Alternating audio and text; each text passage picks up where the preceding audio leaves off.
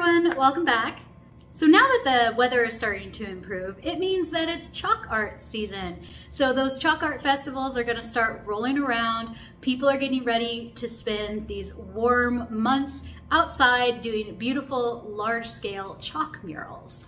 So in this video today, I'm gonna tell you all about chalk art festivals, what you can expect on your first day if you're an artist, and I'll also give you some tips and advice of things to bring with you. Okay, so what is a chalk art festival? Well, a chalk art festival is really, really cool. It's where a whole bunch of artists get together from all over the place in one location, and they do massive, large-scale works of art in soft pastels. So they're usually 6, 8, 10, up to 20 or 30 feet, depending on if it's 3D. If it's 3D, those things can get huge, and they are so cool. Chalk art festivals appear all over the country. Probably some are starting about now, actually, especially if you live in a warmer state like Florida. I think they've already had at least one festival so far this year. So there's probably going to be a chalk art festival happening somewhere near you, maybe in driving distance. So definitely go to the computer, type chalk art festival, your location in, and see what pops up. So my first experience with a chalk art festival was 3 years ago, actually. Wasn't that long ago. My friend sent me an email for the local community events for the upcoming summer months, and it had listed a chalk art festival, and I was like, what? What is that? I've never heard of a chalk art festival, tell me more. And so we went, and I was blown away. It was so cool. So the Strada Chalk Art Festival happens in Hillsboro, Oregon once a year, usually in the third weekend of July. They close down Maine. Okay, so from 1st to 3rd is completely shut down, and they bring in artists from all around the country to do these large 8x8 or 10x10, or if it's three-dimensional, it's going to be much larger, works of art in soft pastels. And sometimes they also will use tempera paint, and they are absolutely stunning. It's a lot of fun. There's vendors and music and performers, and it's just a great event for the whole family, totally free. I was blown away by it, and I walked up to the booth and I said, this is so cool, how can I be a part of it? So that's how I became a part of the Strada family. So now I'm actually the chalk artist team lead, so sort of in charge of managing all the artists that come in. So anyways, that's what a chalk art festival is. It's a group of artists coming together to create beautiful works of art. You get to watch in real time how they actually work, how they do these beautiful masterpieces. It's definitely a sight to see if you haven't gone. Okay, so let's pretend you are a chalk artist and you're going to your first chalk art event. So let's talk about things that you can expect. On day one, you're gonna wanna check in. There should be an artist booth there. You're gonna go up, check in, give your name. They're gonna give you probably a t-shirt, maybe a goodie bag.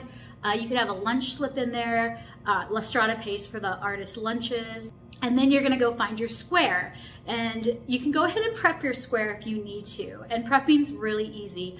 The square should already be marked out for you. So if you're doing 8x8 or 10x30 if it's 3D, or a 10x10, whatever it is, it should be marked out with chalk already. So you just need to go there and prime it if you would like. And that consists of using a roller and tempera paint. It's a mixture of 50-50 black and white tempera paint. Only use tempera, never use acrylic based. Even though acrylic base is water soluble, it will not come off easy. Okay, so tempera washes right off. And you're gonna put that down and let it dry for a few minutes. And then you're gonna go ahead and jump in and start chalking. So with La Strada, we are allowing check-in on Friday night before the event. Saturday, I believe it opens to artists about 7 a.m. And you need to finish by about, I think it's 5 o'clock on Sunday, actually. I think we wrap up at 6.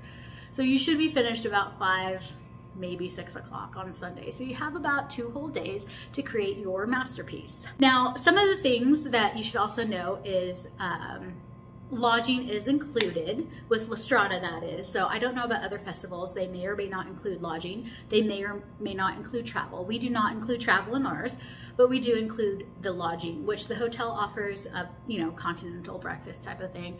And then for transportation, we'll have TriMet slips that you can use to take the back of a bus downtown, and it's really quite quick. Doesn't take very long at all. And then at the end, we sort of have a ceremony event where we hand out People's Choice Awards with ribbons, and the artists do get paid a little bit of money. Okay, so we've talked about what a chalk art festival is, what you can expect as a new chalk artist going into the event. Now let's talk about some things that could help you. Okay, so last year was my first year doing it, and I learned a lot, so I wanted to share some of that with you.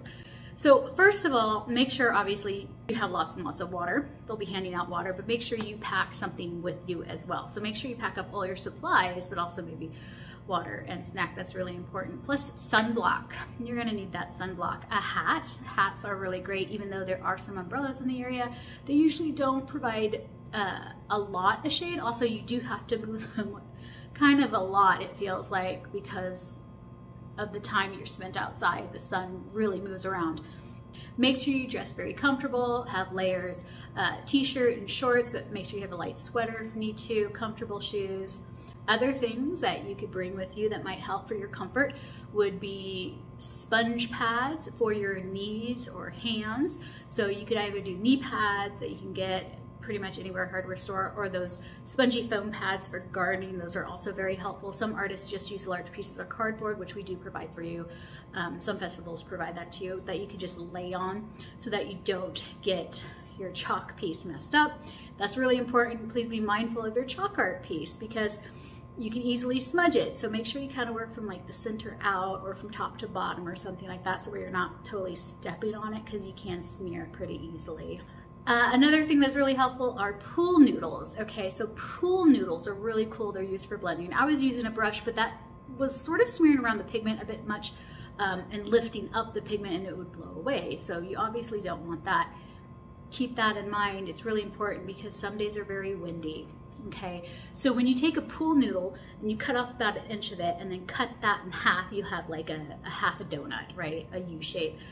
That's going to be your blending tool. So what you'll do is you'll actually rub that into the ground in the area you're trying to blend, and that scrubs in the pigment into the ground. It works much better than a brush. So highly recommend that one. Most artists use gloves, not all of them, but most use some sort of gloves because, I mean, you're on the ground. It's kind of dirty and it's really rough. So you don't want to get calluses and bloody fingers. So think about some sort of hand covering to use. So whether that's a glove, rubber gloves, the finger gloves. Okay, also make sure you're using the right materials.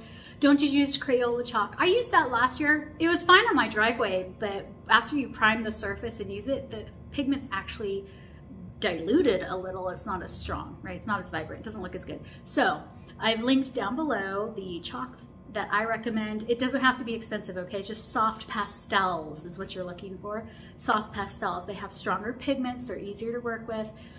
It's really nice to have. So I would suggest you using soft pastels instead of chalk. You can also use one of those chalk sticks if you like. I don't personally like them, but that's an option too. I'll link that down below as well. So you stick your chalk onto the stick and you can draw from standing up so you're not hunched over all the time. And then you can also have some other blending supplies, maybe a sponge if you'd like. You can incorporate tempera paint. So if you want to bring a brush and your tempera paints, that's fine. You cannot use acrylic. Again, I cannot stress that enough. That does not really wash off the street. Okay, so don't do that. That's kind of like the basic stuff you're going to need for your kit.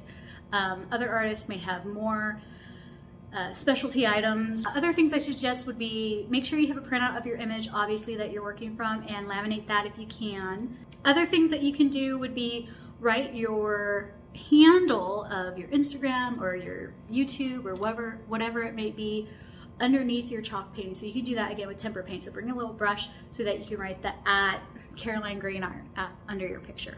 So let's now finish up with things please don't do. Please, please, please don't do. Again, don't use acrylics. Don't use anything but tempera paint. It's extremely important. Don't use glitter or any fun, colory, sparkly things you can put onto your chalk pieces. We try to be really mindful of the environment at our festival. We don't allow anything that gets washed off that will end up into our rivers or oceans. So we don't want glitter.